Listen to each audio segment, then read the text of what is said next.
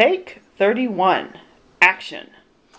Hi Urban Prepper, this is Tony and I'm here to enter your contest with my video response of my 5 items that I would have in a urban environment that are TSA compliant. Now first I need to tell you that I live in an urban environment with over 4 million people, and this is what I carry on a daily basis. You might recognize some of it. My Maxpedition bag with goodies, my purse, a whole lot of extra little gadgets. And so it was hard to come down with 5. I've been thinking about this for 2 weeks. But these are the 5 that I would use, and let me tell you why. First item we have is my water container wrapped with 550 cordage. Of course there's no liquid in it, so it could get through TSA regulations.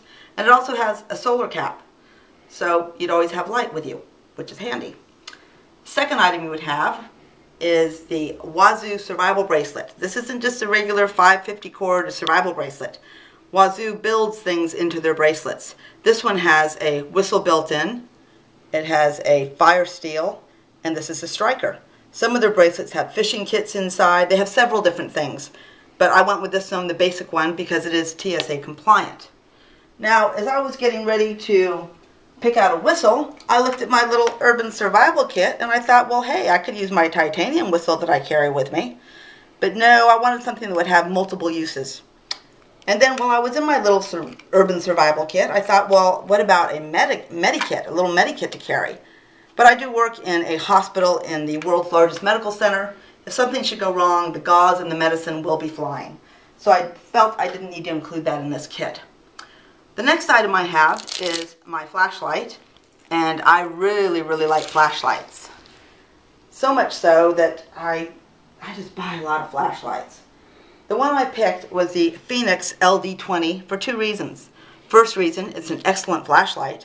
Second reason, I might need it for protection. Since this is TSA compliant, I would use it first to possibly stun an assailant, and then I would use the tactical edge to protect myself if need be. So that's why I went with the Phoenix LD20. Now, when I was looking at lights, I also thought maybe I should use the glow sticks that you can reuse. And these glow sticks are fabulous. They get lit up with any kind of light, and then they'll glow for 8 to 10 hours. And it's just a wonderful product. But again, I wanted something for protection, so that's why I went with the LD20. Next we have the Morphe Power Pack. Now, I thought this was important because, as you know, you've helped me download, you and other people have helped me download a lot of survival information onto my phone. I need to make sure that my phone is always working in an urban environment. This Morphe can be downloaded, it can be charged fully 500 times, it is 2.1 amps, and I wanted to make sure that I always had access to my phone. So that's why I included the Morphe Power Pack. And last, I am picking cash. I carry this every day on my ankle. I too am a Dave Ramsey follower, so I believe in cash. And in an urban environment, if something happens, you will need cash if your credit cards or debit cards are not working. So those are my 5 items. Now, I did have one bone to pick with you, I do believe, and that bone would be, I know everything needs to be TSA compliant, but I love carrying my knife every single day, because in a hospital I can't carry a gun, but I can have a knife on me. So Urban Prepper, this makes me very angry. Grrr.